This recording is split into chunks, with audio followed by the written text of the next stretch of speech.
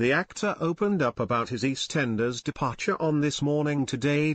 He was interrogated by hosts Holly Willoughby and Phillip Schofield, who were desperate to find out what had happened to the hard man on the BBC soap. Holly questioned, "What's happened to him really?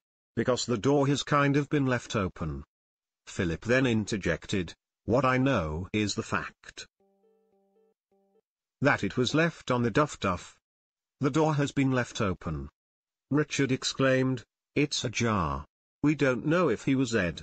It looked as though Phillip thought he could get a definite answer out of Richard as he continued to pry.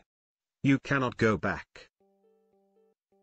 If he shot you dead," Phillip stated. Referencing Dirty Den Watts, played by Leslie Grantham, who famously rose from the dead.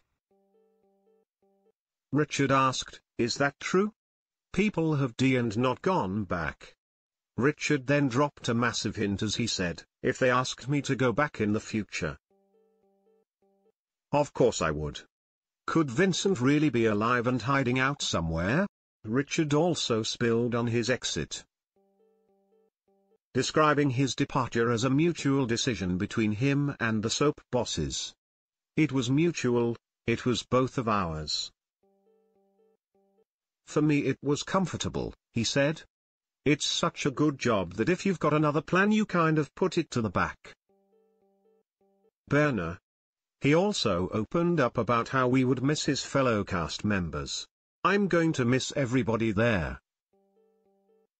I'm going to miss the show, of course. It's a real family unit. However," Phillip couldn't help but ask if there's some big egos on set. Richard revealed, "There are no egos there. It would make it a very uncomfortable place. There's no one bigger than the show."